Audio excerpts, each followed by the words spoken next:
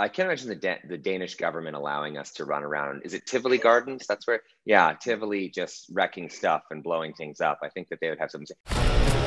He has had a tremendous year. Michael Bryce is the bodyguard of the year. Woo! How hard is it not to burst out laughing yourselves whenever Samuel Jackson laughs during shooting?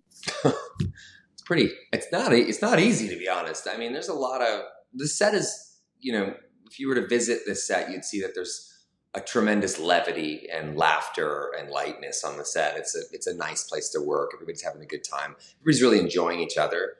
You try not to break laughing in the middle of a take, you know, because we're all trying to be professional. But as Salma knows all too well, the director's the one who would ruin all the takes. He was laughing behind the monitor and making a lot of stuff.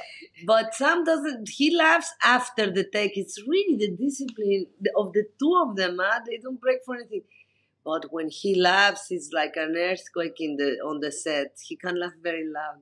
We were shooting in a studio in London, and they literally had to move my monitor outside the studio doors, close the doors, so I would watch through, like, with my headphones on. And then, because then I was allowed to laugh all I want because the doors are soundproofed. The problem was we were shooting in the middle of winter. It was snowing outside. So all the crew are inside filming, and I'm out in the snow watching these guys, and I'm just cracking up laughing. And it's one thing I'm trying to learn to do better on set. As a director, you shouldn't be ruining the takes. First time, I'm starting to imagine a life without bodyguarding. This really feels like a new beginning.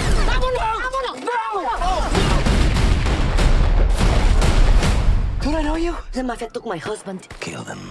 We have to go get him. No. I'm not getting involved in this. I'm under strict psychological orders. The Hitman's Bodyguard and Hitman's Wife's Bodyguard takes place all over Europe, but you haven't been to Denmark yet.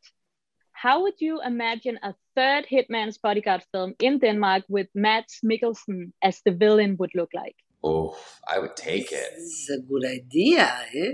I like it. I love Denmark. I've been to Copenhagen 3 times, and I love it. I cannot imagine the Danish government allowing us to run around. Is it Tivoli Gardens? That's where, yeah, Tivoli just wrecking stuff and blowing things up. I think that they would have something to say. Everything in Denmark is so beautiful. Like, you'd never want to mess anything up. It's like pristine. But what if he was, maybe he could be my twin brother, Ryan? Ooh, I like that already.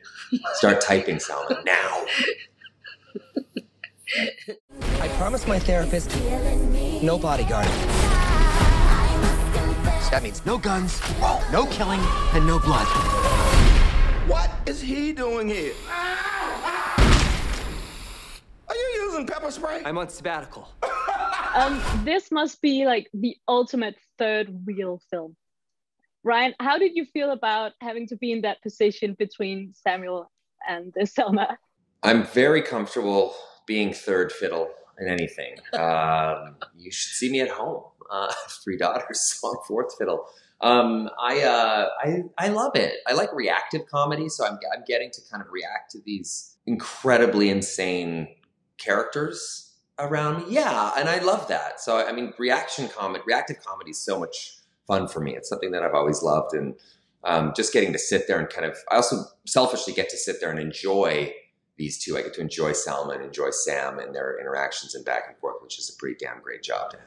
I would make a great mother, don't you think? Oh my God, a child would be so lucky to have you as its host.